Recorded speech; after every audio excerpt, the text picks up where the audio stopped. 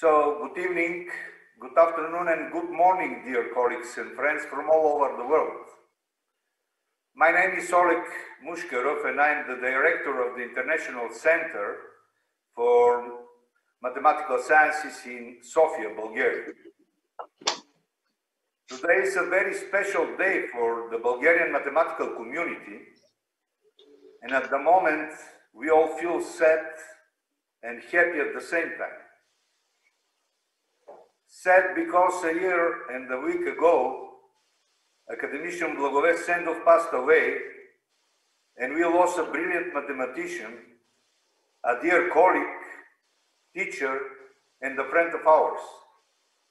At the same time, we are extremely happy because an outstanding mathematician, Professor Terence is among us to present his breakthrough contribution to the proof of the famous Sendov's conjecture. Thank you very much, Professor Tao, for accepting our invitation. Thank you. Now I will give the floor to three mathematicians, one physicist, and one charming policymaker to say a few words in memory of Academician Sendov. Academician Kenderov, you have the floor, please. Thank you, Oleg. Blagovest Sendov was a unique person. We, his students, colleagues, and friends, admire him not only for his mathematical contributions and for building up the approximation theory school in Bulgaria, but also for what he did for the entire Bulgarian mathematical community and for the whole society. I'll list only three things. 25 years ago, before continental Europe accepted the three-level university education with bachelor, master, and doctor degree, Sendov introduced and implemented this system in the Bulgarian mathematics and informatics education, which was quite unusual in those times. As early as the beginning of 80s last century, Sendov had the vision for the use of computers in education and conducted a large-scale school experiment with style of teaching and learning based on inquiry and understanding, which was also very novel in those times. Well before the democratization of the political life in 1989, he introduced the so-called grant system for funding research projects. For the first time, a large group of project leaders got the right and simultaneously the responsibility to operate with financial and other resources. This was a democratization of Bulgarian science in the sense that a large group of people was granted the right to make decisions.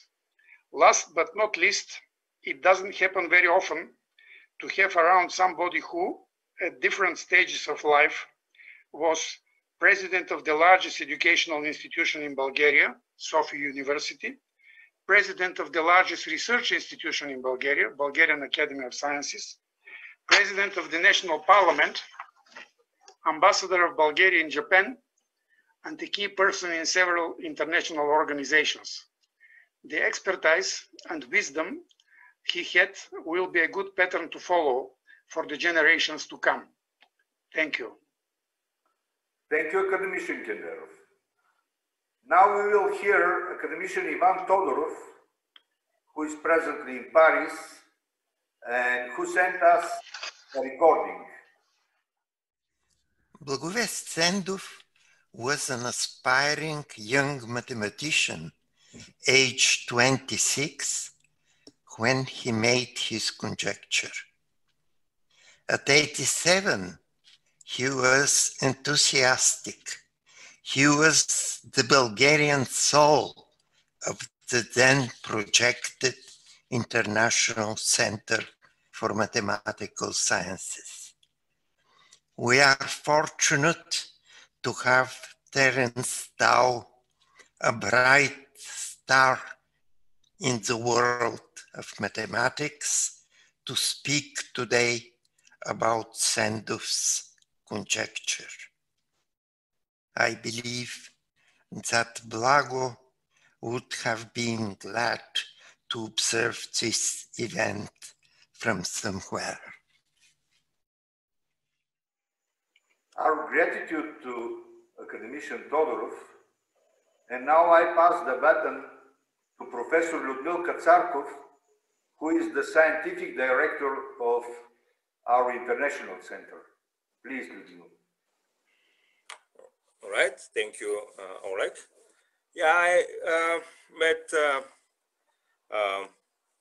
academician Sendov when we started working on the creation of International Center for Mathematical Sciences in Sofia. And in fact, it was suggested to me to work with him by Sir Michael Atiyah.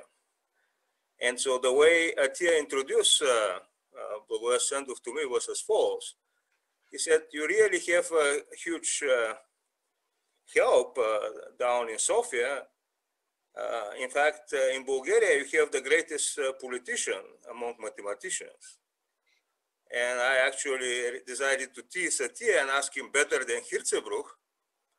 And Atiyah said, well, it's easy to be a politician in Germany, and it's much harder to be a politician in Eastern Europe, where everyone is ready to stab you in the back. That's what Atiyah said. But in any case, his suggestion was really a great one, and the center was created. And at the very beginning, academician Sendov was able to arrange some deals with some American institutions. And so I would like to give the opportunity to the director of IMSA in Miami, who has arranged some deal with academician Sendov, to say a couple of words about it. Steve? Thank you, Lyudmil. Welcome to everyone from today's sunny Miami. I'm delighted to be here at this event and to say just a few short words. I was very fortunate to get to meet academician Sendov in September of 2019 when we were having the formal event starting our new Institute of the Mathematical Sciences of the Americas, which we are hoping to have be not only a force for advancement in mathematics and its applications across the Americas, but also globally. And as part of that, and in no small part as a result of some of the discussions and dinners that I had with Professor Sendov while he was here, we began working on a what we're calling the IMSA consortium, of which the ICMS is a charter member. And in fact, our collaboration, we hope, expect next year to have a jointly mentored postdoctoral scholar spending the part of time here in Miami and then also in Sofia. We're very excited about that prospect, and I expect that academician Sendov would be very happy about that. Thank you very much. Thank you, Steve. And I would like to give the opportunity to Professor Philip Griffiths, one of the most notorious and most famous geometers of 20th and 21st century, Director Emeritus of Institute for Advanced Study in Princeton, to say a couple of words about academician Sendov. Philip? Thank you, Lyudmil. Sendov was one of the leading mathematicians in the Balkans. I think to me especially impressive was the very broad view he had of mathematics. Very specific problems dealing with zeros of polynomials, mathematical biology, all the way to computer science. Also, I think very impressive and very important was, as was mentioned earlier, the substantial school of students that he was instrumental in helping to establish. We met here in Miami, as Steve said, at the opening of IMSA, the inaugural event, and I found a lot in common with academician Sendov. We met both professionally and socially, and it was a great pleasure on both counts. it's clear that he has had immense experience and as organizing science and has proven leadership. We discussed the collaboration that Steve mentioned between IMSA here in Miami and ICMS-Sofia, and I'm delighted to see that this is progressing very nicely. So again, it's a fact that we are now, I think, collaborating institutions, organizations, and we look forward to a very promising future of this collaboration. Thank you. Thank you, Philip. And I would like to introduce Minister Karina Angelieva, who would like to say a couple of words about Academician Sendov. Karina? Hi, everyone. Thanks really for this invitation. It's a great pleasure to be with you. Can you hear me first? Yep. Okay, thanks. Thank you very much. It's really a great honor for me, and maybe I'm the only one not mathematician probably today to join this great event. To share my memories of Academician Sendov. Maybe you'll be surprised, but I met him only 2 years ago. When we start to work together and to discuss reforms that are needed in the research and innovation sector in Bulgaria. And as Professor Katsarkov already said, we start this ambitious goal to establish International Center of Mathematics in Bulgaria.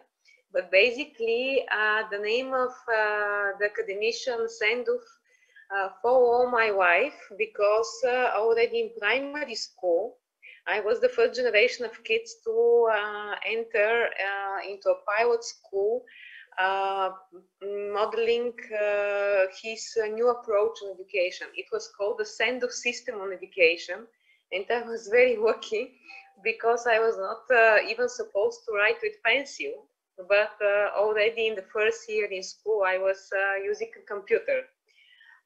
Later, unfortunately, this system was not largely scaled, and now in the COVID times, all the discussions for changes necessary in the education system also revoke these ideas that Sendov already was doing it, basically, not only talking about them. You can imagine how many years ago. And of course, in this now honorable group of very famous people, that remind ourselves that the Academician Sendov also was a great person to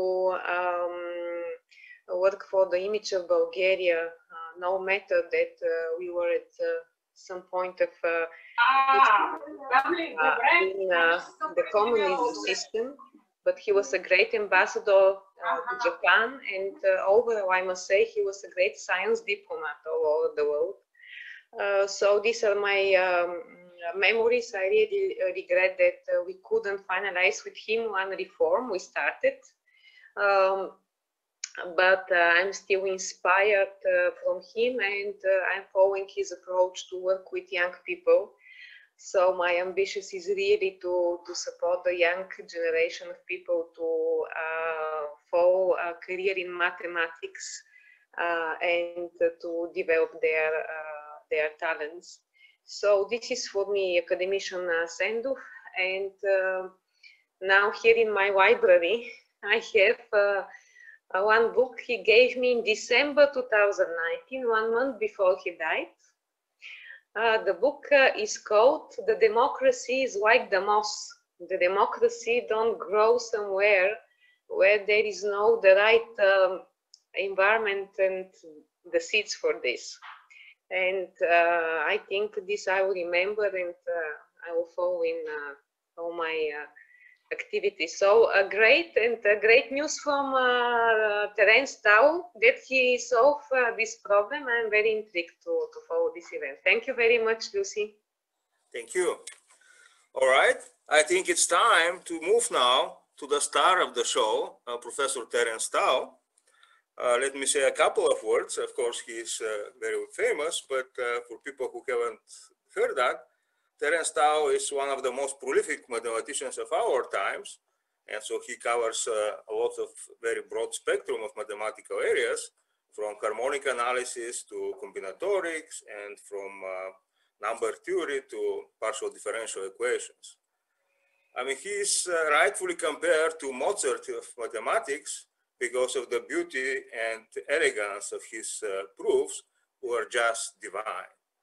And so let me let on you Professor Terence from UCLA, who is going to tell us about his recent approach to Sendov's conjecture for zeros of polynomials. Terry?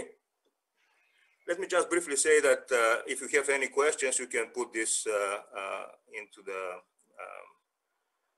to send this either to Velichka Milusheva or just put them in the chat as a question. Thank you. Terry?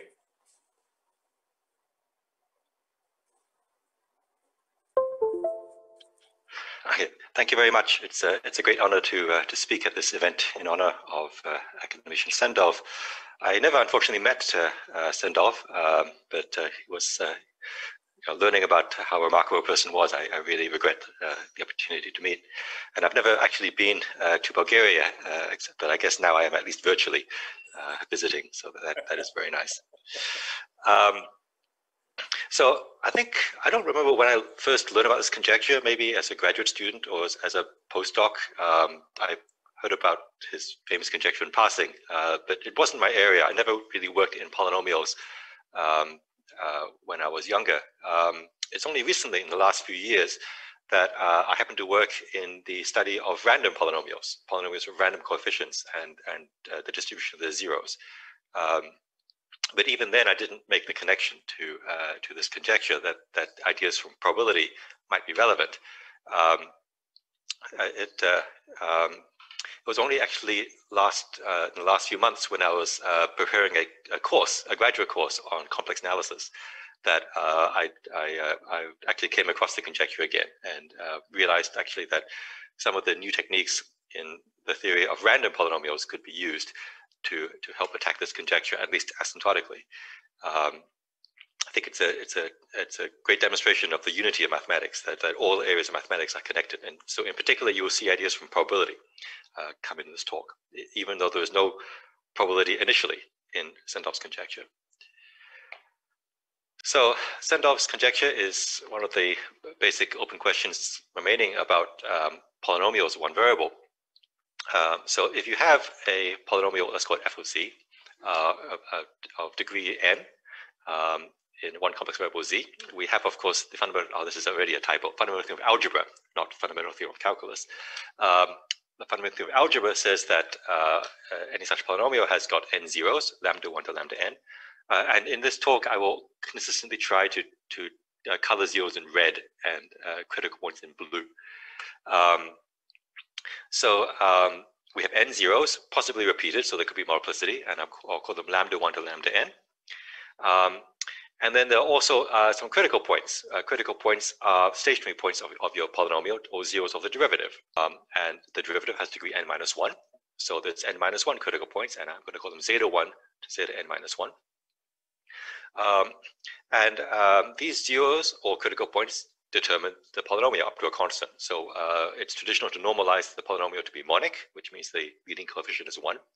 So you can write any polynomial f as the product of n linear factors depending on the zeros, and the derivative is also a product of n minus 1 linear factors depending on the critical points, and there's also a constant of n at the front.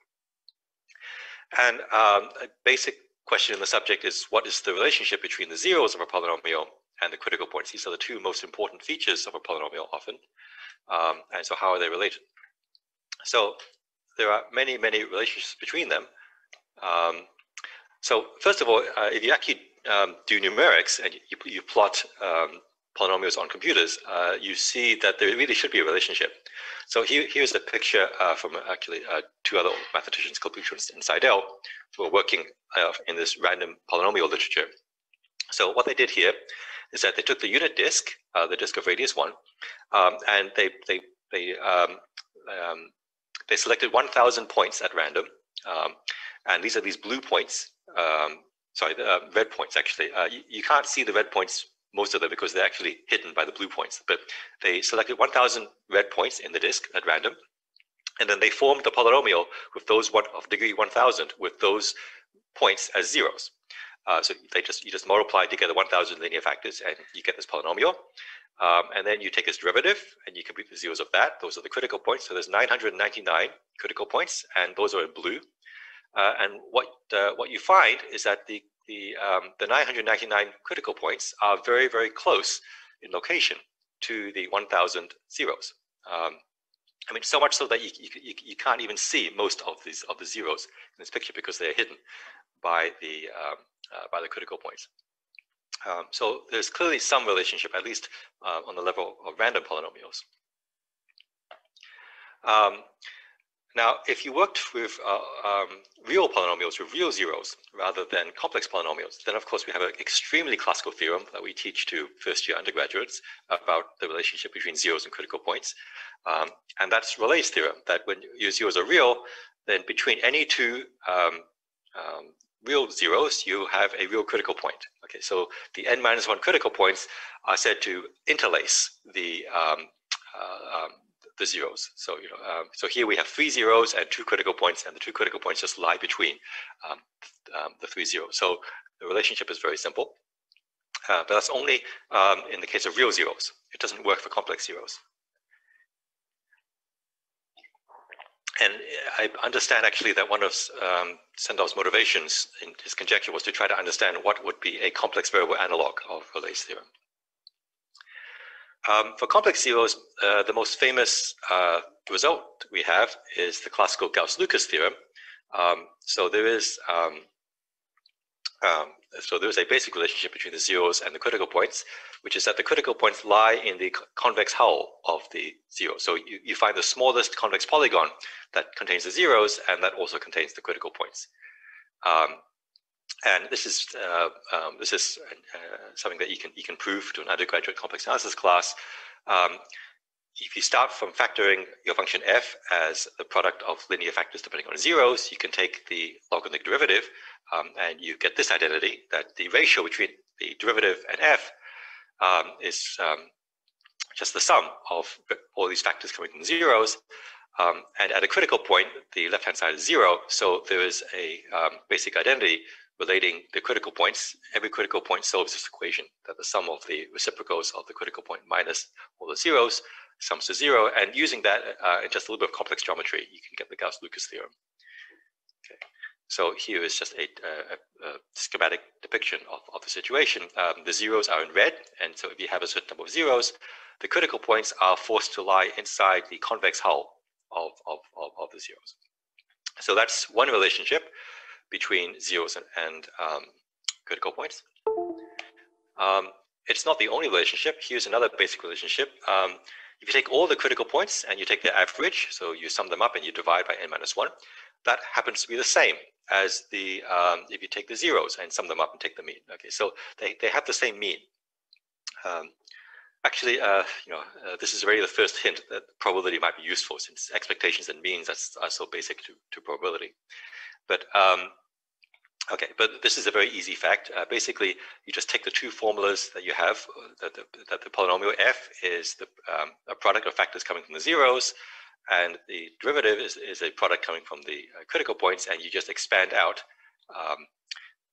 both products, and you look at the first two terms, and you very quickly see that indeed the two things have to match.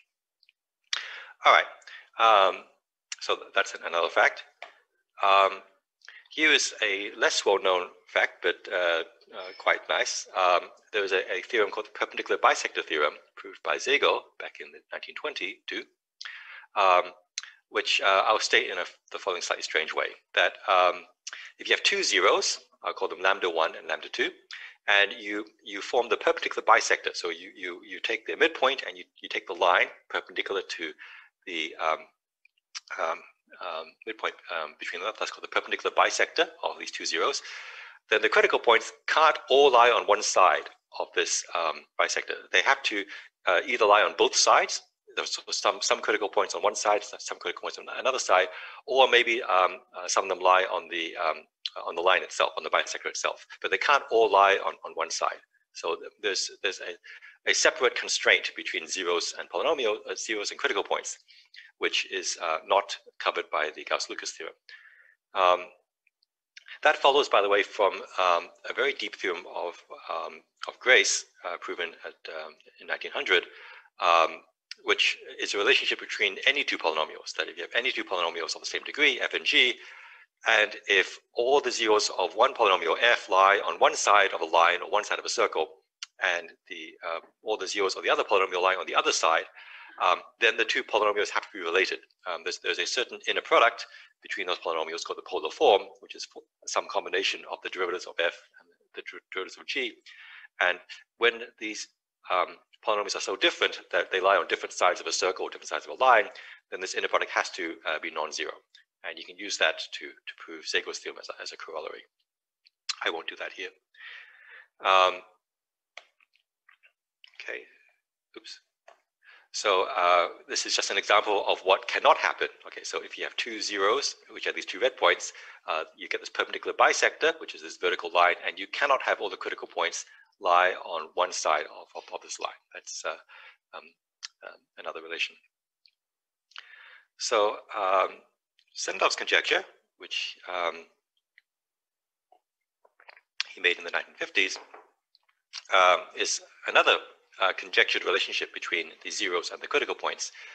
So if the critical points, so if the zeros all lie in a disk, say the unit disk, like I showed in this first example with this random situation, then all the critical points have to lie close to the zeros. Now, in the picture I showed earlier, the critical points were actually lying very close to the zeros, but here close, actually the correct notion of closeness is unit distance. That if you take any zero, every zero in the unit disk has to have a friend, has to have a critical point which lies within a distance 1 of the zero. So if you have a zero called A, then there has to be a critical point within the disk of radius 1 centered at A. Oops. So this zero can lie anywhere in the disk. It's traditional to rotate the disk so that the zero lies in the positive real axis, so on the unit interval between 0 and 1. That's the convention. Okay. So here is a picture of what Sendov's conjecture says does not happen. Okay, so this is a situation which should not happen. Here, the left circle is the unit disk, and all the zeros, which are the red points, lie in the unit disk. And then among those zeros, there's a special zero that we call A, and I'm placing on the real axis, which is not drawn here. And then there's a separate disk of radius 1 around A, and what should not happen is that all the critical points, which are the blue points, stay outside this disk, and they only lie in this crescent here, which is the shape is called a lune. Okay, but the situation where there's no zeros in this right disk is not actually, it should be prohibited. This is what the conjecture says. Okay. Why distance 1? Okay, so why is this unit distance the right distance? Well, there are examples that show that this statement is basically the best statement you could make of this type regarding the separation between zeros and critical points. So there are two basic examples, depending on where you want this special zero A to be. So there's an example near the origin where A is actually at 0. So a very simple example of a polynomial of degree n is z to the n minus z. Okay, that is a polynomial of degree n. What are the zeros? Well, if you look at it, there's a 0 at 0, so there's a 0 at the origin. But then there's also n minus 1 other zeros, and you factor out z, you see that the other zeros are just the roots of unity. There are certain roots of unity on the unit circle. If you differentiate this polynomial, you get n z n minus 1, and you can compute the zeros, the critical points. Critical points they're almost roots of unity. They're roots of unity minus a small factor, times a small factor, n to the minus 1 of n minus 1. And that's a factor which is almost 1 when n is large. And so the critical points almost lie in the unit circle. So I have a picture here. So in this particular example, The zeros, which are in red, consist of the origin, which we call A, and then some points on the circle. So all the zeros lie in the unit disk, and the critical points do lie in the disk of radius 1, centered at A, but they only barely do. They're pretty close to actually escaping this disk. So if we were to replace the disk of radius 1 by any smaller disk, the conjecture would be false, at least for n large enough. Okay, so that's one example. Another example where now the special zero is on the boundary of the circle rather than the center. So now we take the polynomial zn minus 1. And so now the zeros are the roots of unity, the nth roots of unity. So they all lie on the unit circle. And among them, among those zeros is the 0, 1, that's going to be our special 0a. The critical points, so the derivative of f is n times n minus 1. So you have a zero of big multiplicity, a critical point of order n minus 1 at the origin. So all the critical points are at the origin. And again, in this case, Sendov's conjecture is true, but only barely true. It is just on the border of being false. So here is the picture now. The polynomial, the zeros of the polynomial all lie on the boundary of the unit disk. These are these red points, and then the special 0a is at the location 1. And all the critical points with a huge multiplicity are the origin, so that's why I've drawn by this big blue circle. And the critical points, they barely lie in the unit disk centered at A. So if you were to shrink the disk by any smaller disk, the conjecture would be false. So here the critical points have almost escaped the disk of radius 1 centered at A, but not quite. They reach the boundary, but that's it. So in fact, it's conjectured by Rodriguez and Phelps that this is basically the only way in which Sendov's conjecture can even come close to failing. So the only way that the critical points can almost escape the disk, it's believed, is this example or slight variance of this example. You can rotate this example and you can multiply your polynomial by a constant, but basically this is the only picture where Sendov's conjecture should come close to failing. Okay, so there's been a lot of work on the conjecture. At least 100 papers, actually. I don't know the full literature. For any fixed degree, like if I pick a degree like 17, this is a statement about polynomials of degree 17, so that's like 18 complex numbers. It's a finite sentence in first order arithmetic over the complexes or the reals, actually the reals. And so there's a general theorem Tarski that says that such statements are decidable. So in principle, if you had a very powerful computer, for any degree n, you could use a computer to decide whether the conjecture is true or not. Although in practice, the time needed to verify the conjecture for a given n grows at least exponentially in n. So this is not a practical way to resolve the conjecture for any fixed n, except for very, very small n. And in fact, the conjecture has only been verified for quite small values of n. So in this slide, you see over the years, people have verified the conjecture for degree. So the first case is 2. 1 is degenerate. There's no critical points when n is 1. But for all n up to 8, we definitely have the conjecture verified. There have been papers claiming 9 and 10, but they haven't really been verified, I think, or accepted by others in the literature. And in fact, actually, there are multiple attempts to prove this conjecture, which are claimed and then retracted. I think there was even one last year. I think it's like any other conjecture which is famous and fairly easy to state, is that it really attracts a lot of attempts, most of which unfortunately don't work out. Okay, so that's what happens for small n. What happens for big n, large n? There are some results for large n.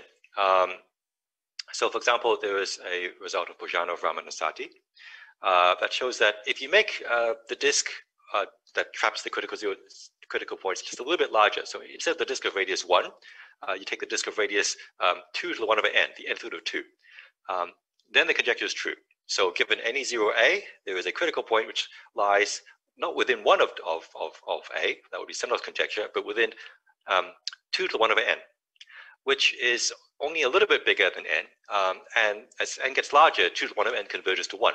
So in some sense, Bojanov, Raman, and Sati somehow show that Sendov's conjecture becomes almost true in the limit when n is big. This is already a hint that maybe the high degree case is actually easier than the low degree case, despite the fact that much of the progress before was for low degree. And there are other results that have been established for large n, but previous results had to make additional assumptions on the location of a special zero A. So there are basically 3 cases, depending on whether A is near the origin, A is near the circle, or A is somewhere in between. So I just want to summarize some of the previous results that have been done on this conjecture. Okay. So first of all, I mentioned the Gauss-Lucas theorem. So one immediate consequence of the Gauss-Lucas theorem is that the conjecture is true if your special zero is at 0. Okay, so if A is at 0, then this disk of radius 1 as centered to A is the same as the unit disk, and the unit disk is already convex. So if all the zeros are inside the unit disk, then of course all the critical points are inside the unit disk as well. So the conjecture is true at 0. In 2011, Bojanov discovered a slightly improved version of the Gauss-Lucas theorem, which I won't state here, but you can actually shrink a little bit the set where the critical points live, not just the convex hull of the zeros, and he was able to stretch this argument and cover a small range of A around 0. So all A between 0 and 1 over n minus 1, he was able to verify the conjecture in this case by a strengthened version of the Gauss-Lucas theorem. Okay, so this is that's the results that are known for A near 1. When A is near 0, there were several authors, Rubinstein, Goodman, Raman-Ratti, and Joyal, who showed that Sendov's conjecture is true when A is equal to 1. So if the special zero is actually on the circle, which was in the case in our second example, then they were able to show that Sendov's conjecture is true.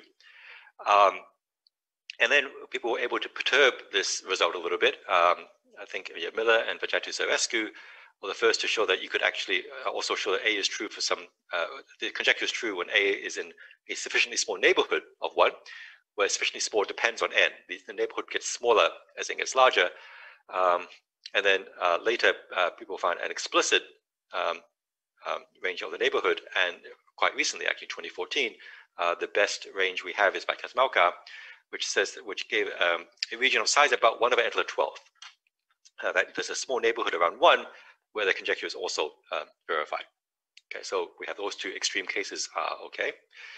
Unfortunately, you can't interpolate. There is no sort of convexity that allows you to then get all the intermediate cases.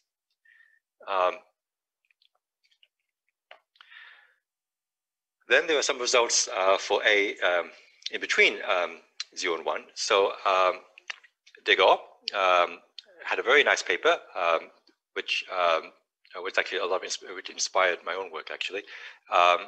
And he used, in particular, this perpendicular bisector theorem that I mentioned previously of Zegel, and lots of nice elementary inequalities to relate zeros and critical points. And what he showed is that if your special zero A is far away from 0 and far away from 1, so if it's bigger than some constant c and less than some constant 1 minus c for some small c, let's say 0.1. So if A is between, say, 0.1 and 0.9, then he was able to prove Sendov's conjecture, but only assuming that n is sufficiently large. So only assuming that n is really big compared to this c. Okay. So he was able to establish a result for n large enough if you stay away from 0 and 1.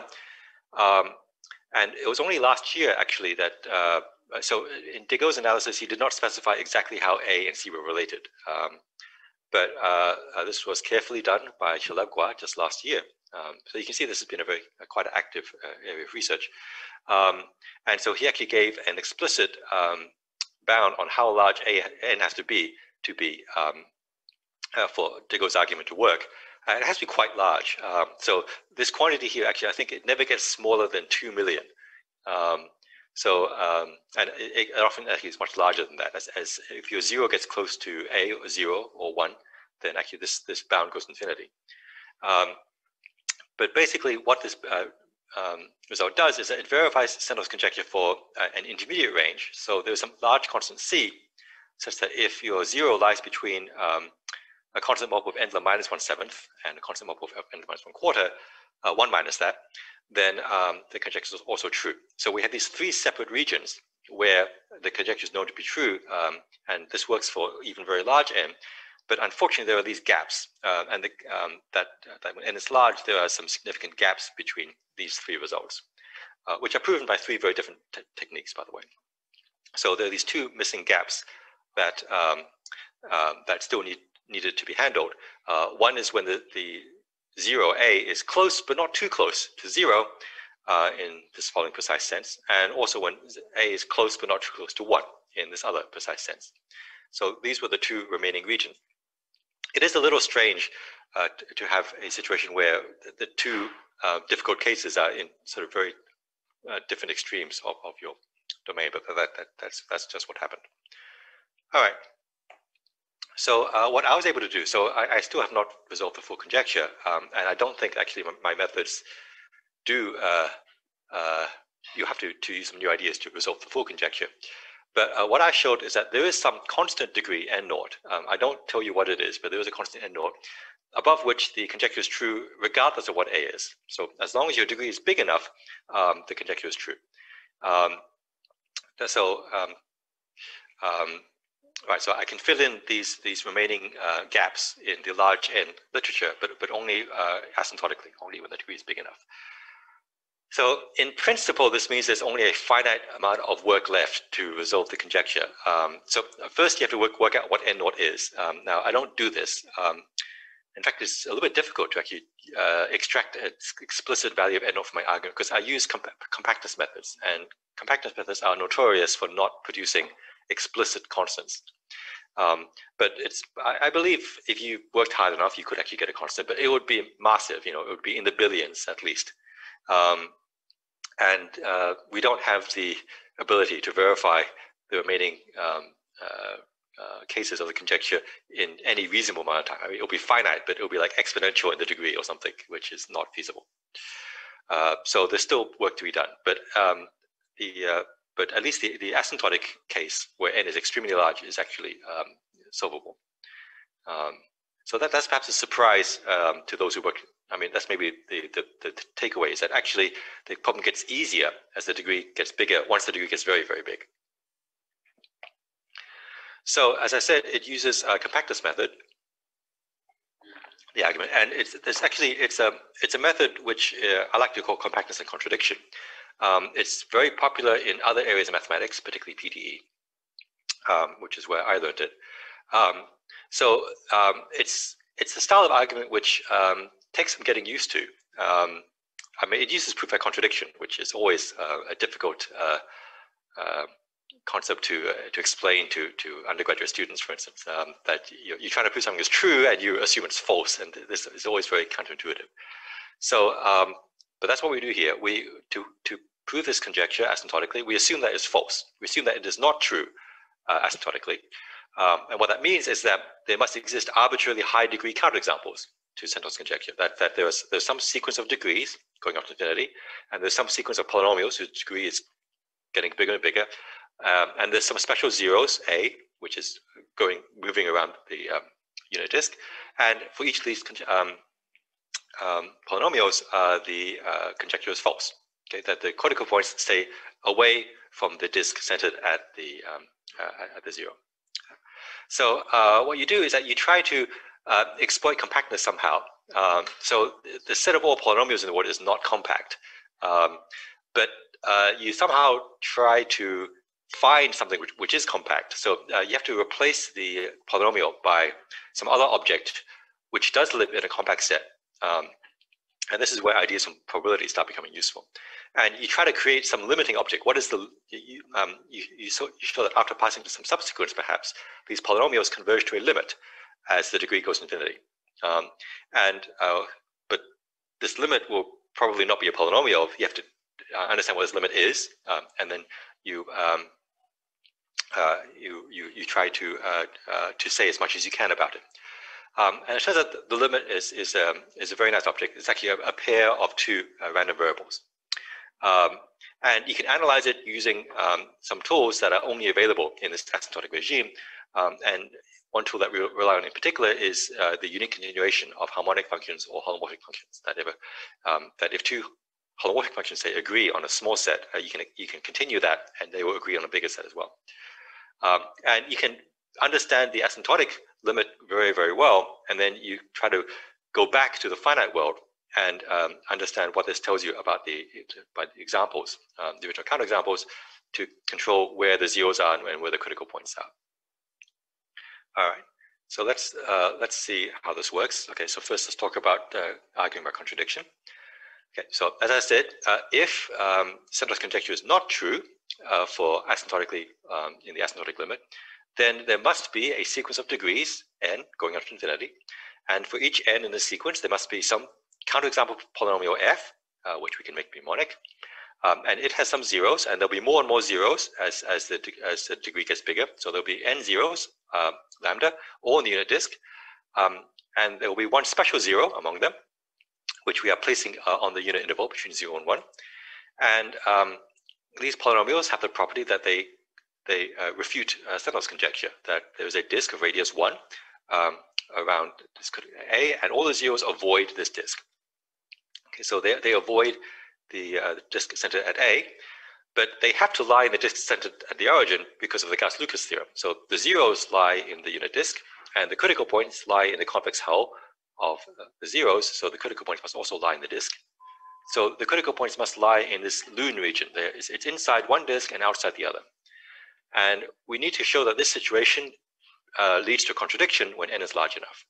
Okay, so the picture is as follows. The zeros, which are, so we have many zeros now. We have many red points in the disk of centered at the origin, including this special zero at A. And then we have many critical points, but the critical points are all deciding to lie over here. So this is a very different picture from the first picture I showed for random polynomials, where the zeros and critical points were almost sitting on top of each other. But here, the critical points are deciding to live only in this Lune, and the zeros are spread out everywhere, including at this one point A. And this situation is supposed to lead to a contradiction. Okay, so now we have the sequence, and we want to say that because of compactness, there should be some way to take a limit as n goes to infinity. So what do we have? We have our polynomials f, and we have the special zero a, and we want to extract a limit as n goes to infinity. So in the case of the special zero, this is very easy because we have the very basic theorem in real analysis, which we teach to undergraduates, which is the Bolzano-Weierstrass theorem. So the Bolzano-Weierstrass theorem says that if you take a sequence of real numbers in a compact interval, like 0, 1, then you can pass to a subsequence, and in the subsequence, you can make this sequence converge to a limit. So all so this special zero, it can move around between 0 and 1, but we can pass to a subsequence, and we can make it converge to a limit, which I'm going to call a infinity. And so our special zero is equal to our limiting zero plus something which goes to 0, when I'm going to call that little o of 1. Okay. And this now lets us split into the three cases that we've seen in previous work. So this limiting value is somewhere on the unit interval. So it could be 0, it could be 1, or it could be in between. So maybe the limiting value is 0. So that means that our special zero a is little o of 1. It's not 0 necessarily, but it converges to 0. Or maybe our limiting a is 1, in which case the finite a is 1 minus little o of 1. It converges to 1. Or a is, or the limit value is strictly between 0 and 1. So then a will be bounded from above and below by some constant, and 1 minus that constant up to some little o 1 errors. Okay, but the third case we don't need to worry about, because this previous result of de Gaulle actually shows that this case is not possible for n large enough. So actually the only two cases we need to consider remaining are one where the limiting value is 0 and one where the limiting value is 1. And that's just rephrasing something I said in a previous slide. Okay, so in those two cases we need to show that there's a contradiction. Okay, so that's what I was able to do. So in my paper, I have two separate theorems. So I introduced two more ranges, which combined with the previous results that were known on this problem, we were able to cover all the possible ranges of A and then rule out completely resolve Sendov's conjecture asymptotically. So firstly, I was able to show that if A is close enough to the origin, and for me, close is that A goes to 0 faster than 1 over log n, little over 1 over log n. So in this region between 0 and something small times 1 over log n, for example, 1 over log n squared, then we can get a contradiction. And that covers the missing gap between 1 over n minus 1 and constant n to 1, n to 1 minus 1 over 7 if n is big enough. And then the other result I showed is that if A goes to 1, so it's 1 minus something goes to 1, but it doesn't go to 1 too fast, that it's less than 1 minus a small constant to the n, and this can be any small constant. So as long as it's not exponentially close to n, but to 1, but it does converge to 1, then I can also get a contradiction. And that covers the remaining range. Okay, so my two results together with three previous results in the literature, actually I guess maybe you don't need this one, maybe just two previous results in the literature cover the remaining cases. Actually, the methods that I have can also reprove some of the previous results too, so I could also get a self-contained proof, but it's shorter to just use the previous literature. Okay, so as I said, the whole strategy is to take a limit as n goes to infinity. So we have this sequence of polynomials, and we ask, what is the limit of this polynomials? Now, in analysis, of course, we teach there are many ways to take limits of functions. There's pointwise convergence, there's uniform convergence, convergence in measure, so on and so forth. These don't work very well for these polynomials. The limits that you get are kind of boring. I mean, they're either 0 or infinity or undefined. So just to give one example, you take this sequence of polynomials, z to the n minus 1, and you ask, what is the limit of this as n goes to infinity? What do these polynomials look like? Well, if z is small, if z is inside the unit disk, z to the n goes to 0, and this polynomial just converts pointwise to minus 1. If z is bigger than 1, if it's outside the disk, this polynomial is just diverged. They'd have no limit. It goes to infinity. And on the circle, if z is on the circle, it oscillates. It doesn't go to infinity, it doesn't go to any other finite limit. It just goes round and round. Except maybe when z is 1, when it goes to 0. So the limit is not very interesting. It's just like minus 1 inside the disk, infinity outside the disk, and undefined on the disk. So it's not the polynomial itself that you want to take limits of, because you don't get much information. What you want to do is you actually want to take the limits of the zeros and the critical points. But here we have the problem that the zeros, the zeros, the size of the number of zeros, the number of critical points is going to infinity. It's not just 1 point or 2 points.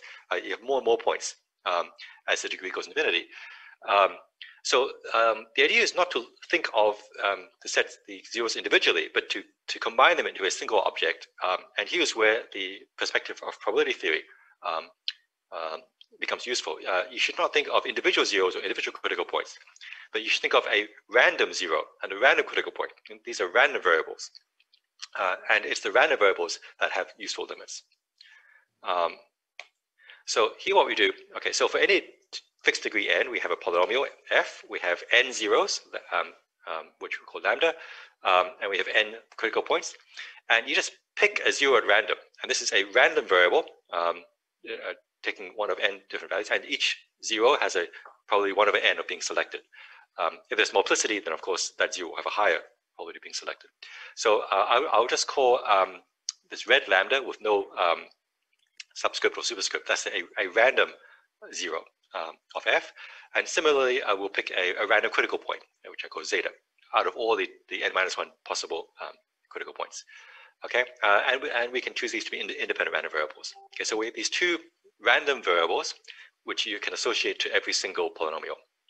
Okay, so for instance, if f is this polynomial, z to the n-1, then all the zeros of this polynomial are n through the unity. So lambda is just a random n through the unity. So it is the n roots of unity spread around the unit circle, and you just pick one at random, and that's lambda. Here, all the critical points are at 0. So in this particular case, zeta is actually not random at all. It's actually, this is one of the few cases where zeta is actually still deterministic. It is always 0, because all the critical points in this case are 0. Okay, so that's an example. In this other example, z n minus z, then the random 0, it can be 0, but not very often, only probably 1 over n. But almost always, what's going to happen is that this random 0, is going to be a root of unity. It's going to be spread somewhere on the unit circle. And zeta is also a random root of unity times a small factor, n to the 1 minus 1 over n. Okay, so we have these two random variables. Lambda, the random 0, that's going to be some random point in the unit disk. And zeta is going to be a random point in this loon. It's also in this disk of center at the origin, but it avoids the disk center at A. Okay, so why do we introduce these two random variables? It's because there is another notion of convergence, which probability theorists use, probabilists use. So beyond pointwise and uniform convergence and so forth, there's a notion of convergence in distribution. That if you have a sequence of random variables like Cn, and we say that such a sequence of random variables converges in distribution to another random variable, which I call ski infinity, if whenever you take a test function, phi, okay, this is a typo, it shouldn't be f, it should be phi. If you take a test function, a bounded continuous function, and you apply a test function to your random variables Cn, the expectation of any such test should converge to the expectation of the limiting random variable. This is what it means to convergent distribution. It implies, if your random variables are bounded, it implies, for instance, that the means of Zn converges to the means of Z infinity, the variance converges, all the moments converge, and things like that. So it's a very common notion of convergence that is used in probability, and the reason why it's useful is because of this famous theorem of Prokhorov, that actually, I don't actually know if he's Bulgarian, but anyway, but Prokhorov's theorem is that if you have any sequence of random variables, of bounded random variables, there is always a subsequence that converges in a distribution. So it's like a random form of the Bolzano-Weierstrass theorem. Okay, Bolzano-Weierstrass says that any bounded sequence of deterministic complex numbers has a subsequence that converges, but any random sequence also has a subsequence that converges, but only in distribution. It's a fairly weak notion of convergence. Okay, but it is a compactness theorem, and we can use it.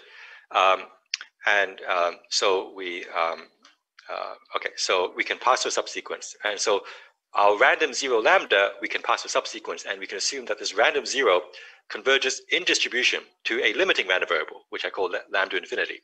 So these distributions converge to some random variable.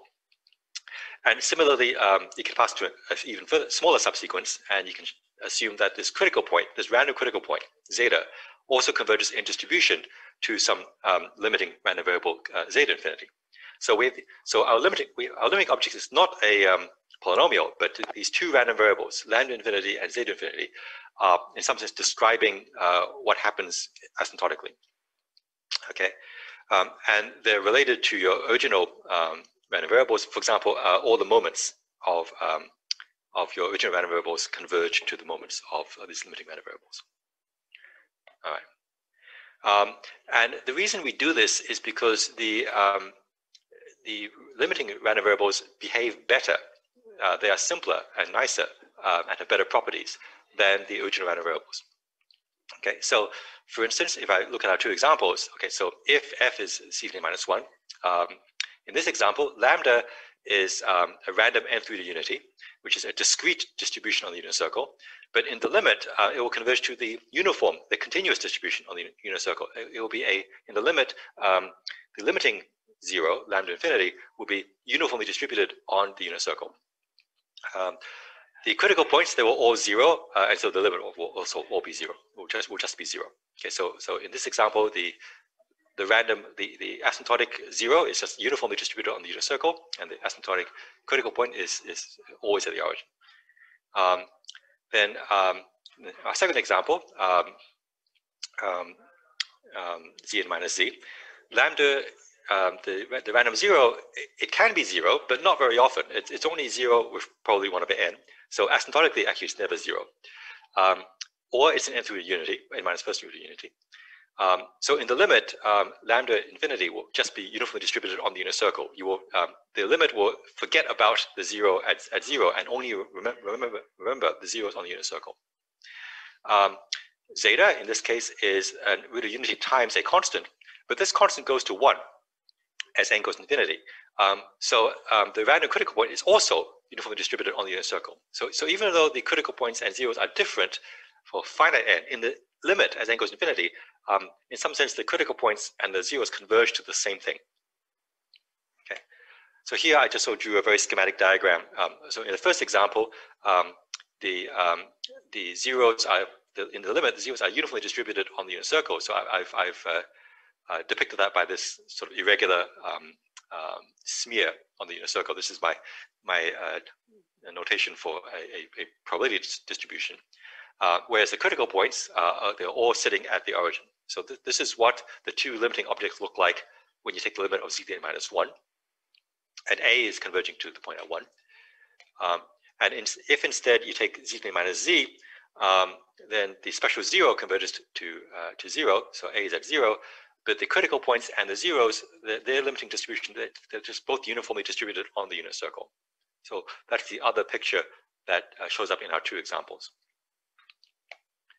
Okay, so these two random variables are very connected to the polynomial f. So I came at this problem from the random polynomials literature, and it turns out that all the progress, well, a lot of the progress on random polynomials comes from trying to relate the polynomial to these random zeros and random critical points using potential theory, actually.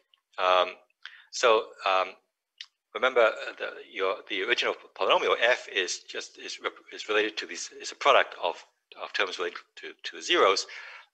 So one way to exploit this identity is to take logarithms to turn this product into a sum, and then you can divide by n, so you can turn the sum into a mean.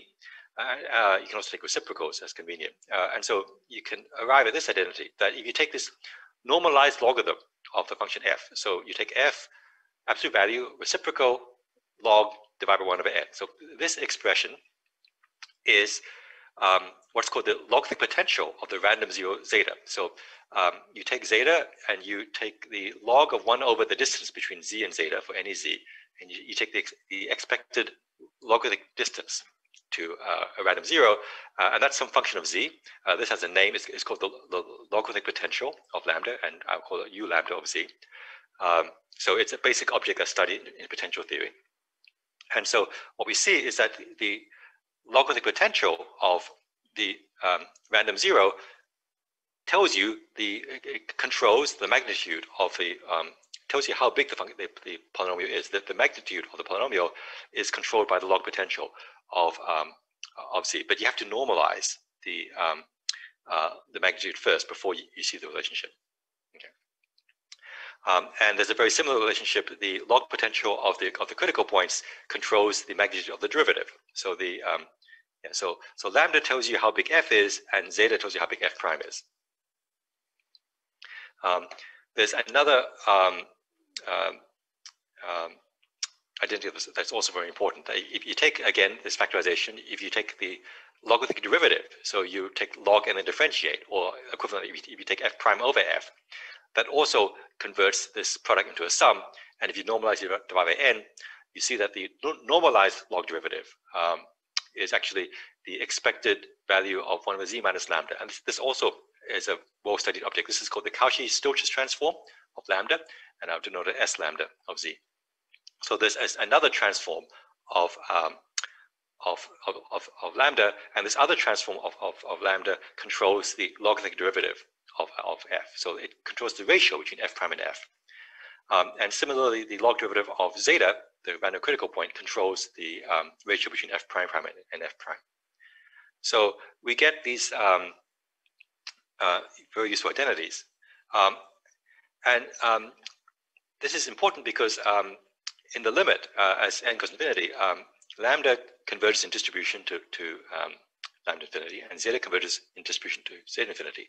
And there's some basic potential theory that says that once you have this convergence in distribution, the log potentials will converge to the log potentials of the limit, but only in a somewhat weak sense, in what's called the local L1 sense. So it's not quite pointwise or uniform, but it's this local in L1.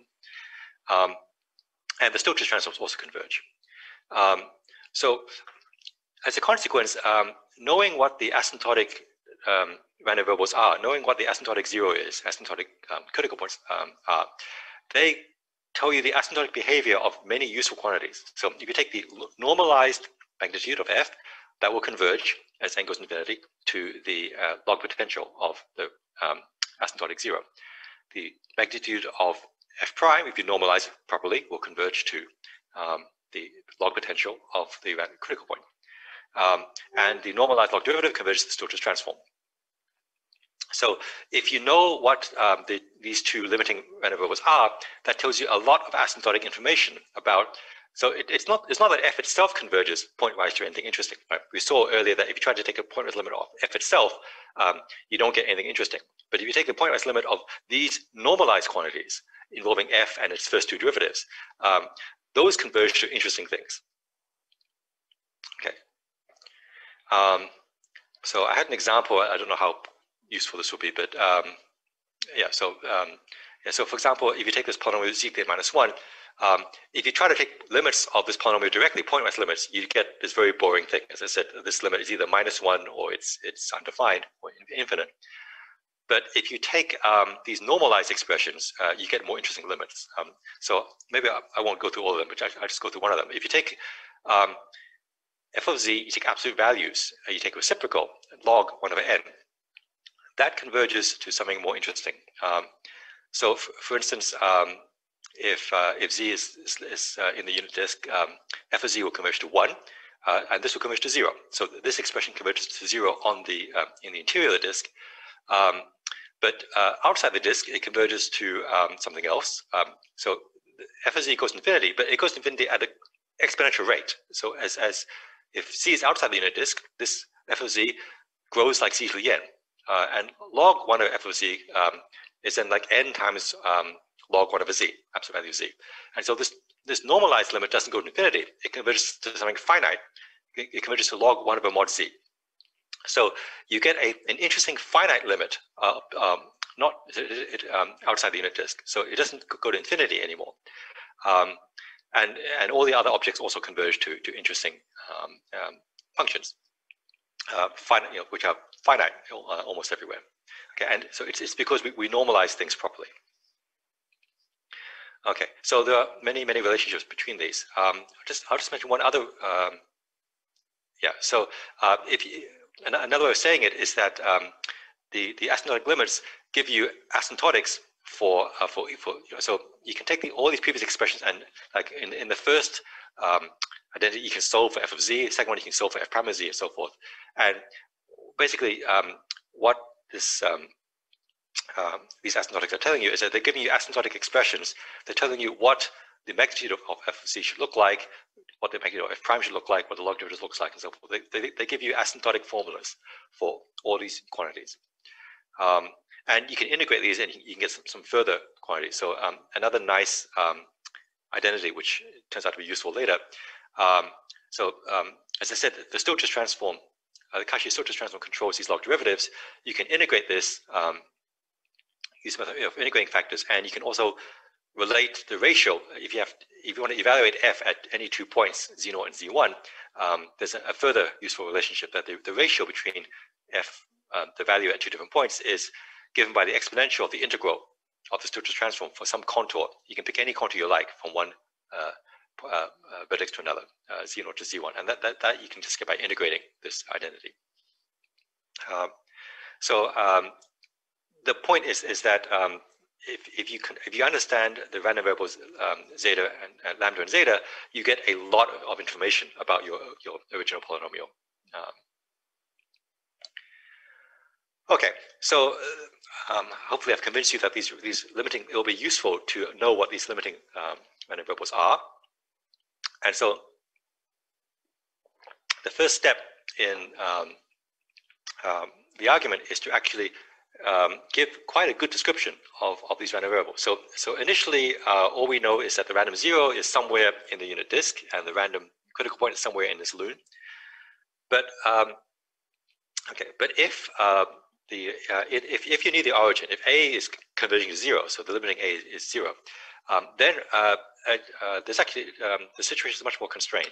In fact, the random 0 and the random critical point, first of all, they have to converge to the same distribution. So asymptotically, they are the same.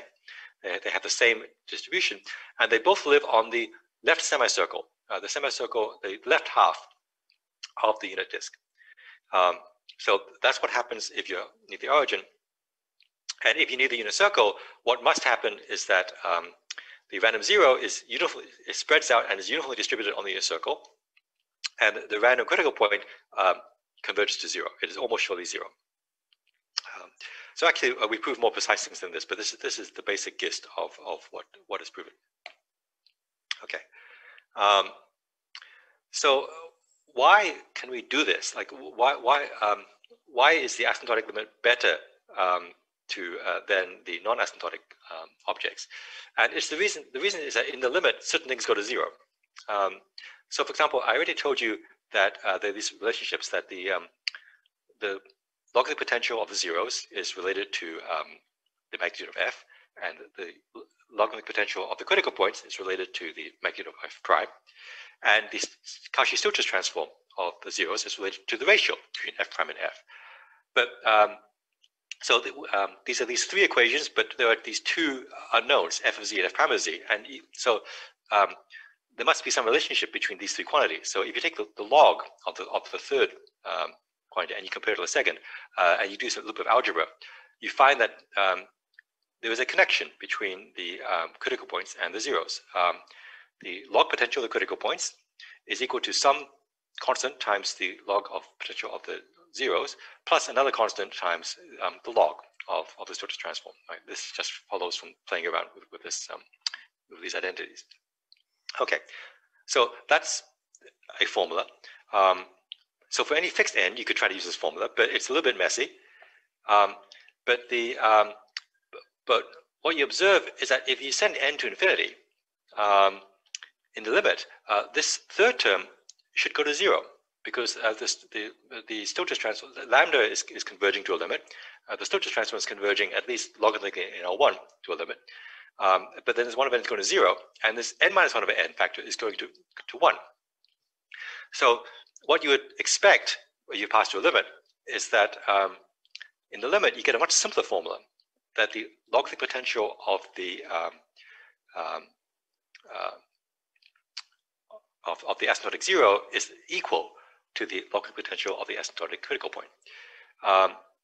Now, unfortunately, you can't quite justify this. There's a problem because sometimes the Stieltjes transform gets very close to 0, and if it gets so close to 0, the log does not go to 0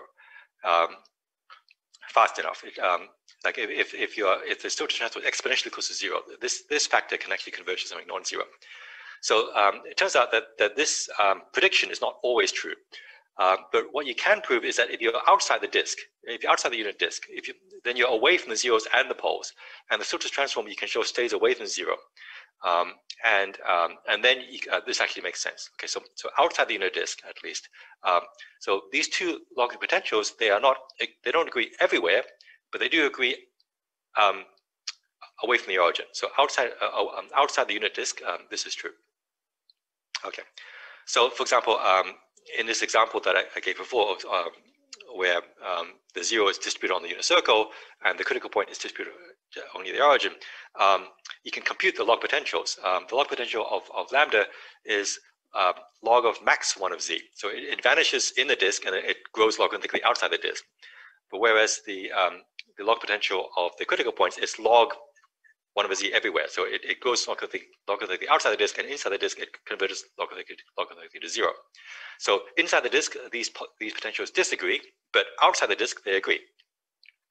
So in some sense, if you look at the zeros and the critical points from far away, they look the same. But if you look too close, they can be different.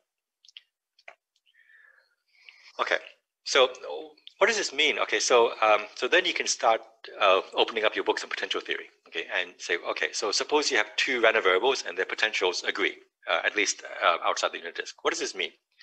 Well, it implies many things. You can do a Taylor expansion infinity, and what you find, for example, is that all their moments agree. So we already knew that the mean of lambda and the mean of zeta had to agree, but now also the variance have to agree. Well, at least, sorry, not the variance, but the expectation of the square must be must agree. Expectation of third power must agree. Now, if we had real random variables, then having all the moments agree means that these two variables have the same distribution. Unfortunately, for complex variables, having moments agree doesn't necessarily imply that the distribution is the same. But still, this is a very strong statement. It also tells you, by the way, that the Cauchy-Stokes transforms agree outside the disk. You can basically just differentiate the log potential to get the Stokes transform. But there's a very nice interpretation from probability. There's this notion of which has this very appealing name of balayage, which I think actually means to like wash your hair or something, or to sweep out. Let's see, I'll draw a little picture here. So if you have a disk, radius r, okay, and you have a random variable which is supported in this disk. So there's a random variable which you call eta, which is living in this disk.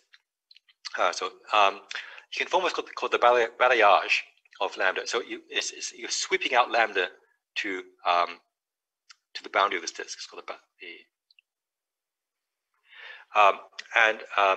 the way you define this is that you start with your random point eta inside this disk, and then you take a random Brownian motion starting at that point eta, and eventually this Brownian motion will hit the boundary of this disk, and where this point and there'll be some random point on this boundary, and that random point is called the balayage. Actually, technically, it's the density, the probably density of this distribution is the balayage. So it's basically yeah. If you randomly walk from your random point, you will eventually hit the boundary, and that boundary is the distribution of that boundary is called the balayage. In terms of potential theory, the balayage is the unique density on the boundary of the circle, which has the same log potential, so that the log potential of the balayage and the log potential of your original random variable, they agree, but they only agree outside the disk. They can disagree inside the disk. Okay, so for instance, if your random variable is only centered at the origin, then the Brownian motion will hit the boundary uniformly, and the balayage of the point at the origin would be just the uniform distribution on the boundary. If eta was at some other point, then the Brownian motion would be more likely to hit one side of the boundary than the other, and so the balayage will be what's called a Poisson kernel. It's large here, but small here. It will be a non-uniform distribution on the inner circle. Okay, so it turns out, this is a typo here. It turns out that the fact that the zeros and critical points have the same potential, an equivalent form of that statement is that they have the same balayage. That if you take any disk of radius r, so I'll draw one more picture here. That you take any disk of radius r bigger than 1, and you look at a random zero, which I call lambda, and a random critical point, which I call zeta. If you take Brownian motions from both zeta and lambda, then once they exit the disk, they look the same. That they have the same distribution as once you leave the disk. Okay, so for example, we had an example where the critical points were all at the origin, and the zeros were all on the circle radius 1. So these are very different distributions. But if you take random walks, if you take a random walk from the origin and a random walk from a uniform point in the unit circle, they both hit the this slightly bigger circle in the same way. That the distribution of the hitting location, they're both uniformly distributed on the inner circle. So yeah, so roughly speaking, if you take Brownian motions, if you diffuse both these random variables, then outside this disk they look exactly the same. Okay, so that's a very useful fact. Okay, so I can get rid of all this now. For instance, if you know that the zeros, if you know that the special zero A is converging to 0, that's one of the two special cases, you can now give a lot of information about the zeros and the critical points. So maybe I will just skip straight to the picture. Okay, so so if your 0 is very close to the origin, then the critical points are all spread out. They must live inside this very, very thin loon between these two circles. Okay, and in the limit a goes to 0, and so the critical points are forced to lie actually on this semicircle. So the critical points, which are drawn in blue here, so we'll have some probability distribution on the semicircle. Okay, and this is the circle radius 1. Now, in this dotted line here, I've drawn a circle of radius 1 plus epsilon. Okay, and so we know that these balayages agree. So the zeros, the critical points, which are in blue, if you take the balayage, so you randomly move them by Brownian motion until they hit this circle. The balayage of the critical points and the balayage of the zeros must be the same for once you reach this slightly larger circle of radius 1 plus epsilon. And what this means is that the zeros, the random zeros, cannot have any mass outside of the semicircle. So here I've drawn a picture where the zeros have a little bit of mass. You know, maybe they have some mass over here as well, but they have a little bit of mass outside the semicircle. But you see, if the zeros had some, if the limiting zeros had some mass outside the inner circle, then with positive probability, the random walk, Brownian motion, starting from this portion of your distribution, would hit this side of this dotted circle. But the critical points, which are in blue, almost all of the random walks coming from this distribution will hit the left semicircle, and almost none of them will reach the far side of the semicircle. So you can get a contradiction if the zeros have any mass outside of the semicircle, and so the zeros must also live on the semicircle. And once they both live on the semicircle, and since they all have the same moments, you can use Fourier analysis to show that in fact they must be the same. They have the same distribution. Okay, so that's how we control things when A is near the origin. Hang on, there's a need to clear this. Okay. All right. To do the opposite case when A is near 1, this is trickier. So I had to use some rather ingenious arguments of Degault, who also worked on this problem previously. So I won't describe all of it, but one of the key ideas is to exploit this perpendicular bisector theorem. That so as I mentioned before, that if you have two zeros, lambda 1 and lambda 2, then the critical points cannot all lie on one side of a perpendicular bisector between two zeros. So that's a general statement, and in our particular case, this gives us what we call a zero-free region. It gives us a nice little region where we know there are no zeros. So again, I'll just draw a picture.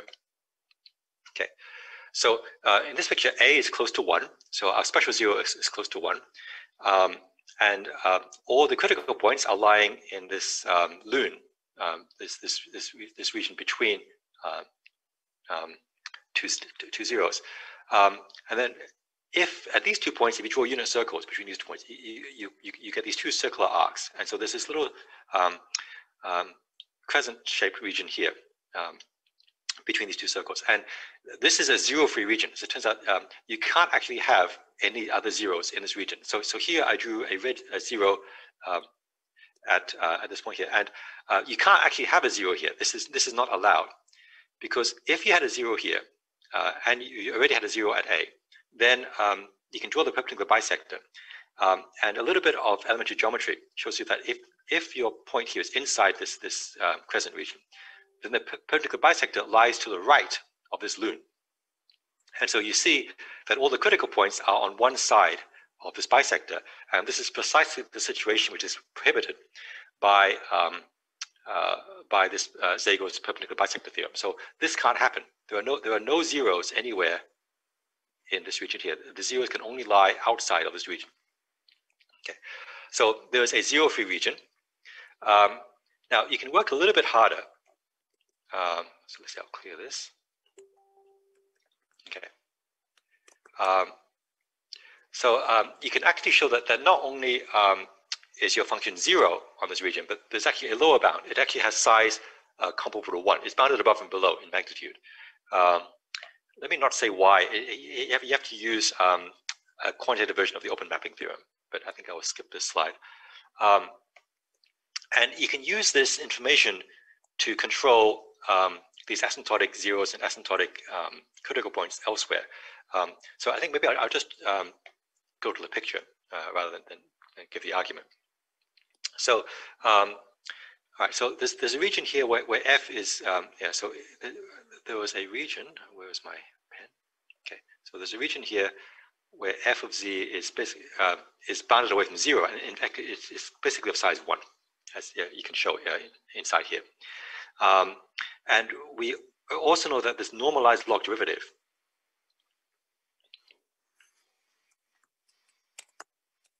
converges to the log potential of this asymptotic 0. So this log potential, you can show, actually vanishes on this region here. Now, you can also show so there's some additional arguments of de Gaulle that show that first of all, the zeros have to asymptotically all live on the unit circle. That asymptotically, and this actually just comes from looking at f of 0. You use the fact f of 0 is the product of all the zeros. And you can control the size of f at the origin, and you can show that the zeros, which are this red distribution, all live on the inner circle, which implies that the log potential is harmonic. Okay, so that tells you that the log potential is harmonic in the unit disk.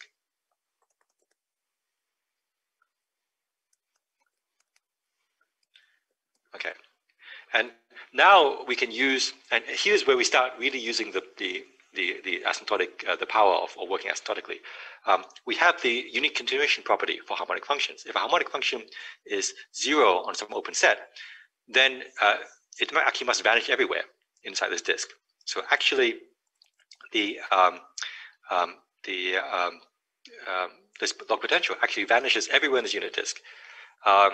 And then you can take limiting values, and you can conclude that actually the 0 distribution is actually uniform on the unit circle, which actually then lets you compute the log potential outside. So outside the unit circle, you can then show that the log potential is actually given by this log function, log 1 over z. You can also use a reflection principle to actually jump directly from here to here. But once you're outside the unit circle, the log potential of the zeros is equal to the log potential of the critical points. So now we also control the critical points potential. The critical points potential is also log 1 over z outside the unit circle. Now you can show that the critical points actually all lie on this arc here, and this comes from, you can use the fact that f prime at A is just n times the product of A minus the zeros, the critical points. Okay, so if you use this formula, and there's some elementary estimates of de Gaulle, you evaluate what f prime is doing at the center A, and you find that all these magnitudes have to be close to 1. Okay, that you can show that the zeros have to all lie on this line here, critical points, which means that this potential is harmonic everywhere outside of this little arc here.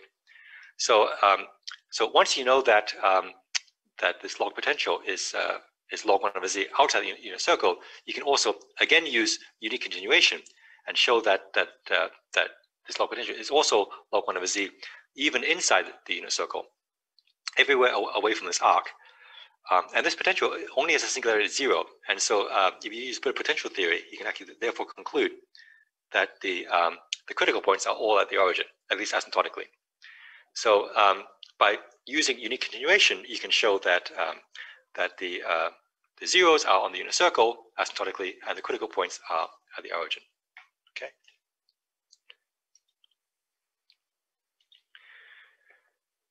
All right. So we have all this information about the asymptotic random zeros and critical points. Now, how do we get back to the actual polynomials themselves? So in the case when A is close to the origin, what we use is the argument principle and Richet's theorem. So these classical tools of complex analysis. And so again, maybe I think I will just refer to the picture rather than the text. Okay, so all right, so here is our situation. We have when A is close to 0, the asymptotically the zeros and critical points are living on the unit circle. So non-asymptotically, so for n, for large finite n, the zeros and poles are mostly on near the circle. Sorry, the critical points are all inside this very thin loon. The zeros are also mostly near here, but there could be a few zeros outside. So there could be some density 0 set of zeros outside this loon. In particular, we have a special 0 here. Now we have this Stokes transform. So remember, where is my pen? Okay, so the Stokes transform, if you remember, is a normalized version of the log derivative.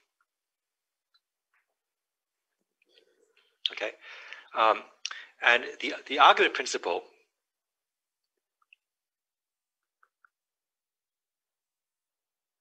tells you that if you take any curve like this circle here, gamma, that the winding number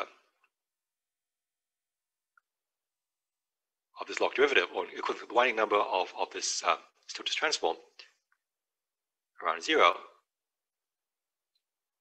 is equal to the numbers of zeros of f minus the number of poles. Okay, this is the argument principle, one of the basic things we teach our complex analysis undergraduates. Okay, so here, in this case, sorry, the other way around. It's the number of poles minus the number of zeros. That's important. Okay, every zero's got a every zero of f creates a pole of the Stokes transform. Okay, so all right. So in this case, the Stokes transform has got at least one 0. There's a 0 a. So if you take a small circle around the origin, that circle will contain a 0 of a. Of f, which is this a, and it will contain no poles because sorry, not poles of critical points. I'm sorry.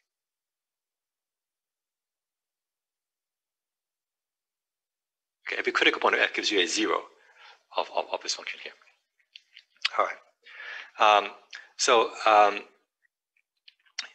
Yeah, so there are no critical points inside the circle because the critical points are all in this loon.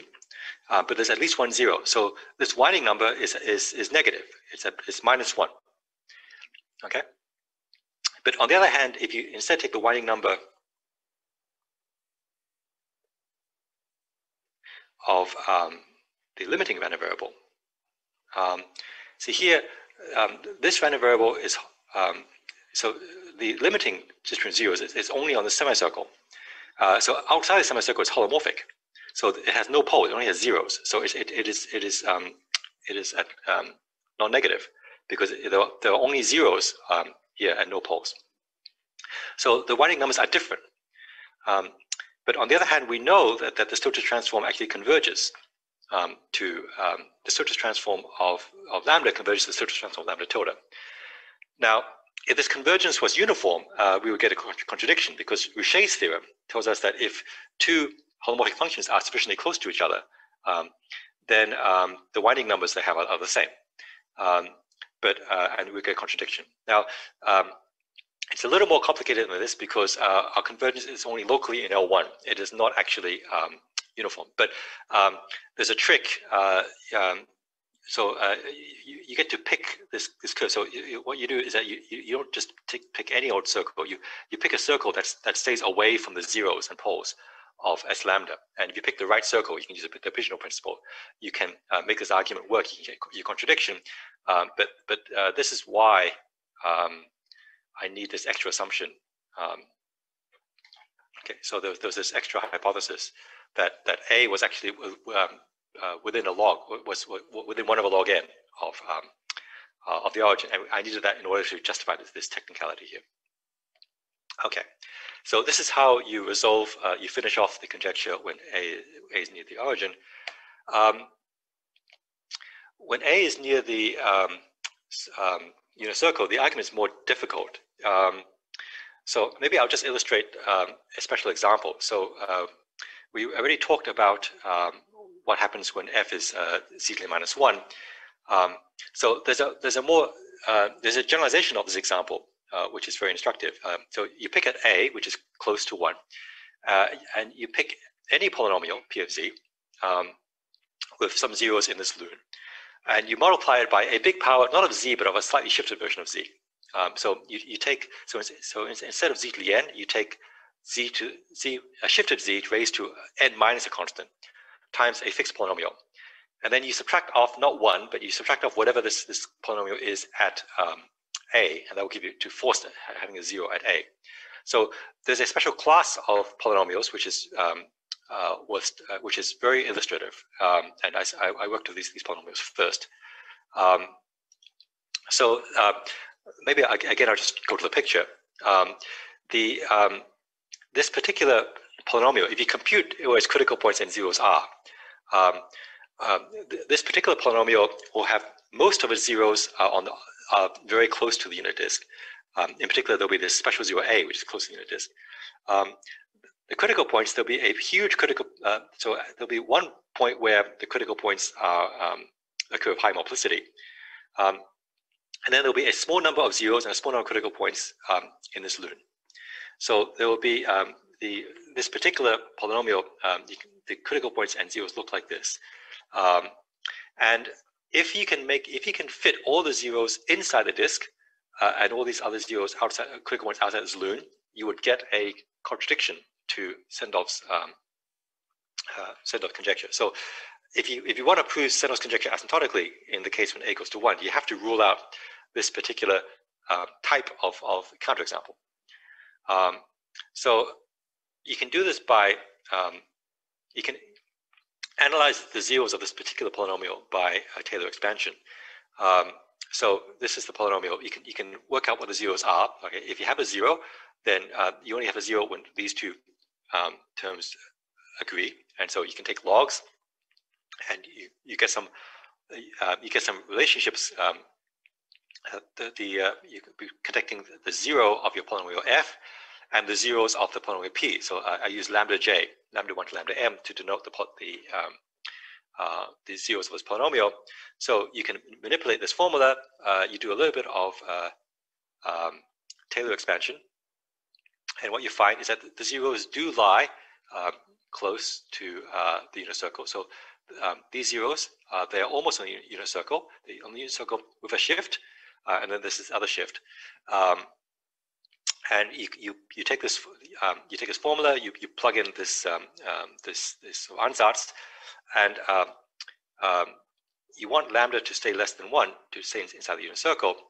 And after a little bit of Taylor expansion, what you find is that if you want to make the counterexample work, you need a certain inequality to hold. Okay, so there are these parameters C1 and C2. Okay, so I didn't. C1 is the location of. Let's see. Oops. C1 is the location of A. A is actually, it turns out. Oops. Sorry. A turns out to be 1 minus C1 over n in this. Okay, and C2 is the location of this critical point. Okay, and if you want the critical point to stay outside of this disk, you want C2 to be bigger than C1. So there are these two constants here, and then there are these extra zeros here. So in this example, you have a few zeros that are lying outside, not close to the circle, but they're just somewhere in this loon. And if you want all the zeros to lie inside this disk, what you find has to happen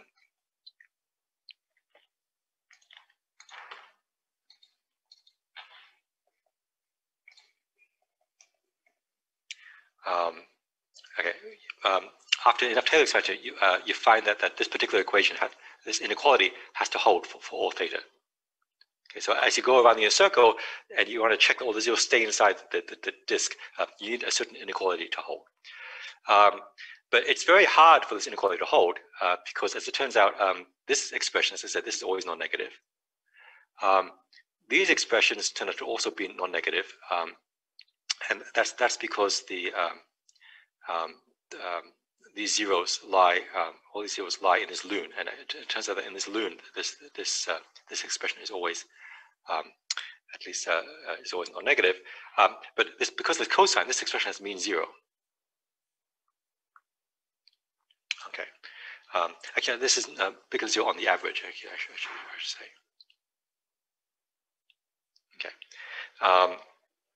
And so, so the left-hand expression has non-negative mean, and the right-hand side has 0 mean. And so the only way that this can actually that you can actually have this inequality is if first of all there's an equality here. This vanishes, and all these lambdas, these guys have to make to 1. So in fact, all the lambdas actually have to lie exactly on the circle. Yeah, this is the only way in which you could make this inequality work. But you can still rule out this inequality if you take, if you look at Fourier coefficients.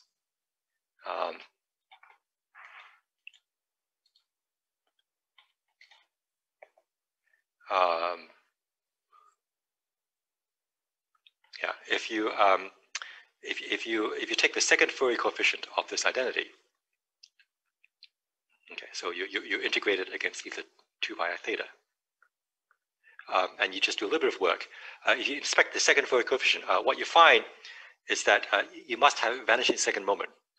This is a phenomenon that actually was observed in previous literature, that the zeros, often their second moment, their variance, their second moment happens to be extremely small. But this turns out to be impossible. And so there's the final geometric effect that ends up being used is that you can prove that the zeros all lie on this arc. Okay, but if you lie on this arc, the zeros cannot, the square sum cannot actually sum to 0 because the square of all these numbers, when you square these numbers, they will lie on the left half plane, and they when you square them, and they can't sum to 0 unless they're all 0. So in fact, the only case which is at all problematic is the case where all the zeros of lambda lie at 0, which is basically which is basically this one example. Where all the critical points lie at 0. This is basically the only case in which you could possibly come close to violating Sendov's conjecture. But that case, of course, even that case, still Sendov's conjecture barely holds. So this is the most delicate case of the analysis, and there's a few more slides, but I think I will stop here because I'm out of time. So thank you very much for the opportunity to give a presentation here. I think I will stop.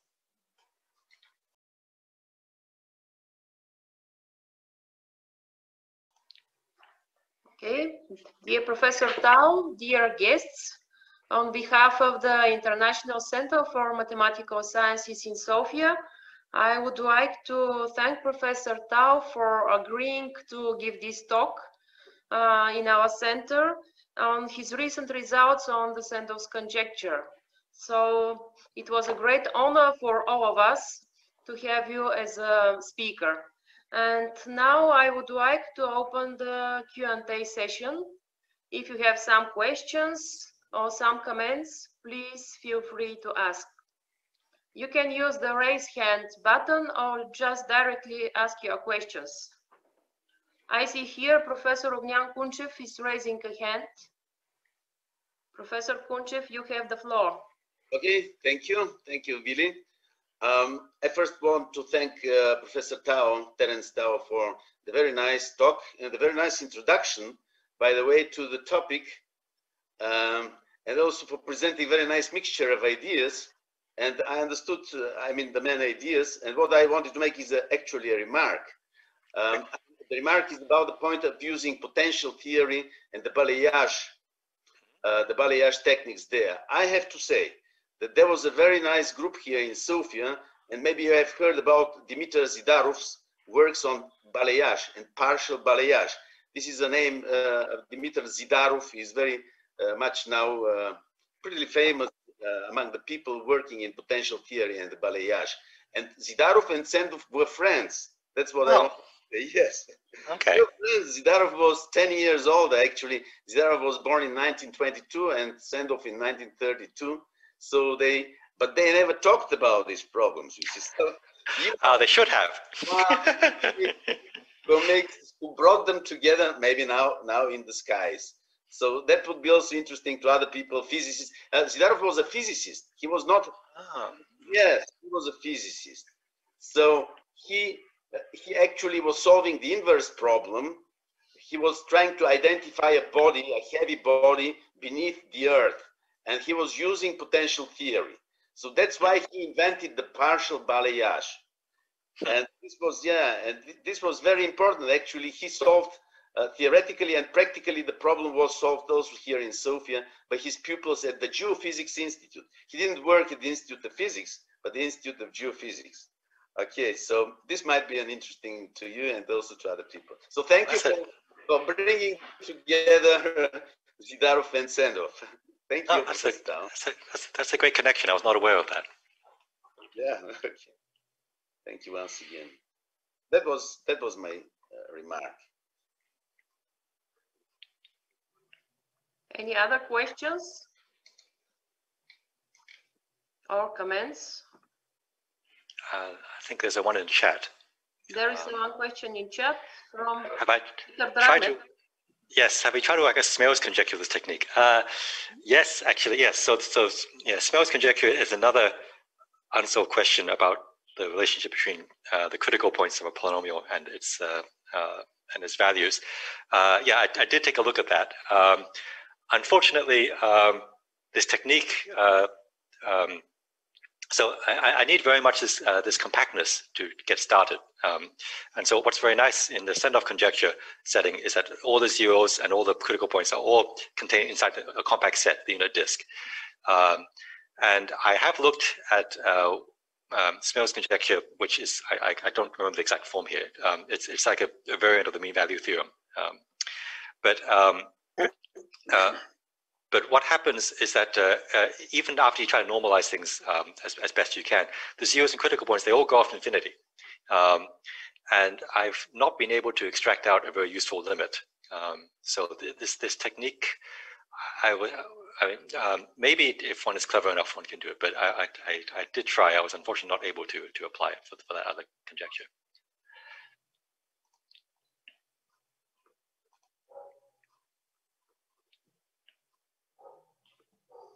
There is a question from Christo Sendov, who is a co-author of Blagovest Sendov and his nephew. Do you see the question? Yes, right, yes. I know Bossier did propose some additional conjectures where you don't assume that the zeros are all in the disk, but you just assume that somehow on average they're in the disk. You take a p-th mean. I looked at that too, and again, there's the same problem. I don't have enough compactness. So now the zeros enough of them can drift off to infinity that I lose control. Somehow Sendov picked just the right conjecture that you can do something. You change it a little bit, and then you can't actually make progress with these methods anymore. Yes, I did have a look at that. Again, maybe there's a clever trick or something. So it could well be that something can be done. For instance, actually, so there's this earlier result I mentioned of Bojanov and Ratti and some other person, that if you enlarge the disk of radius 1 to 1 plus a little bit, 1 plus epsilon, then the Sendov's conjecture is true for large enough n. So they have the particular radius 2 to 1 over n.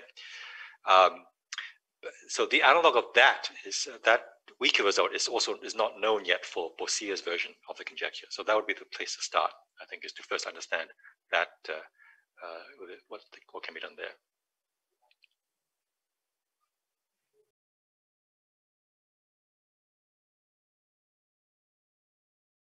May I add some words about academician Sendov?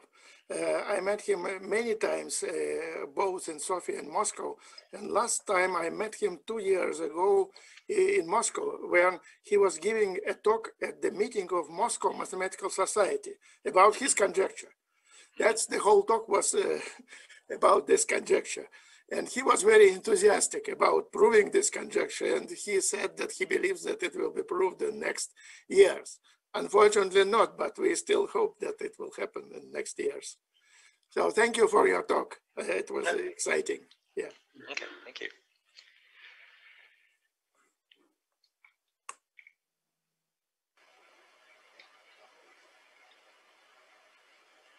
Any other questions?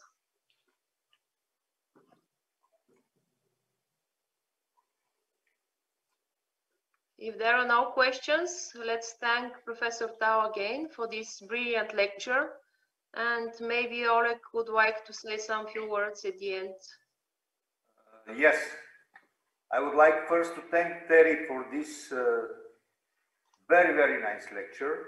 And because he mentioned that he never visited Bulgaria, please remember that you always have an open invitation to come to Bulgaria. We will be very happy here because some people know you, and as far as I see, many mathematicians, you will have interesting discussions here in Bulgaria with the Bulgarian mathematicians, Bulgarian specialists.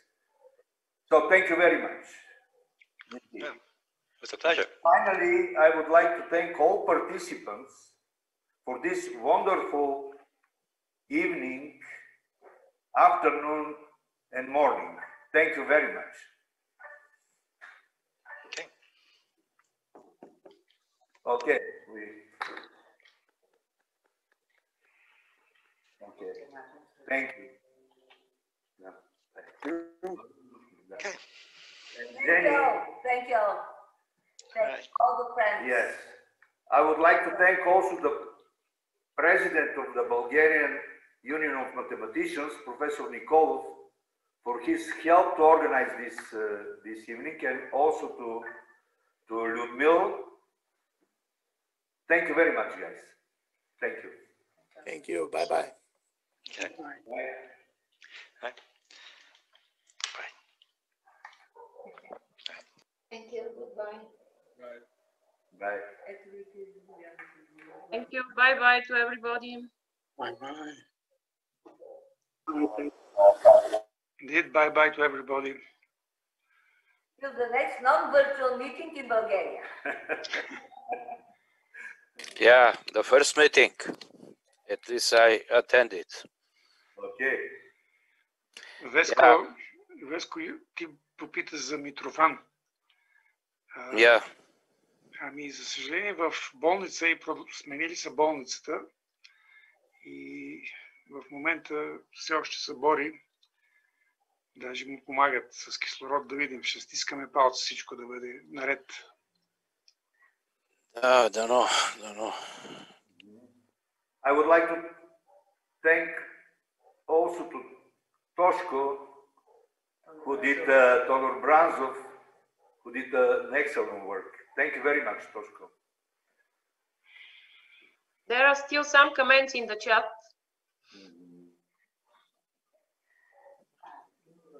Да. Да. Yes. Okay.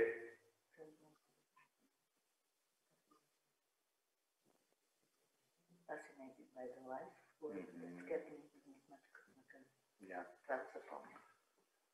Jenny, just read this if you want. Okay. Yeah. Jenny will read some of the preferably anonymous student to everyone. I'm definitely not educated enough on the entirety of this topic, as the talk exceeded my level of understanding around 30-40 minutes.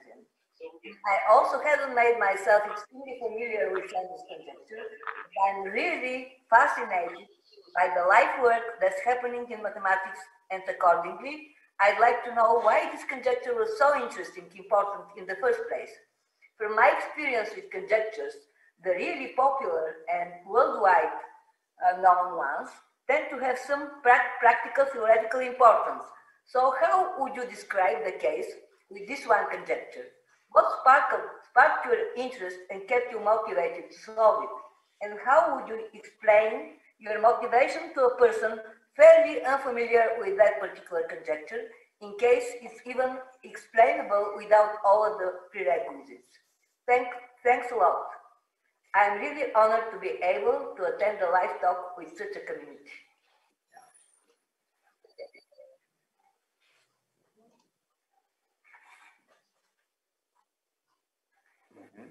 I'm afraid Terence Tao is not in the list of participants now, because he has other duties, but I can transfer all these questions which appeared now in the chat to him by email, and maybe he will answer in his blog on his homepage. I may add, in his blog, Terry Tao answers a similar question. So go there, and not only his answer, but also different people from our community have given their arguments about the popularity of this conjecture. Okay. Good night to everybody. You are leaving. Yeah, good night to Oleg. Good night, good night. Bye-bye.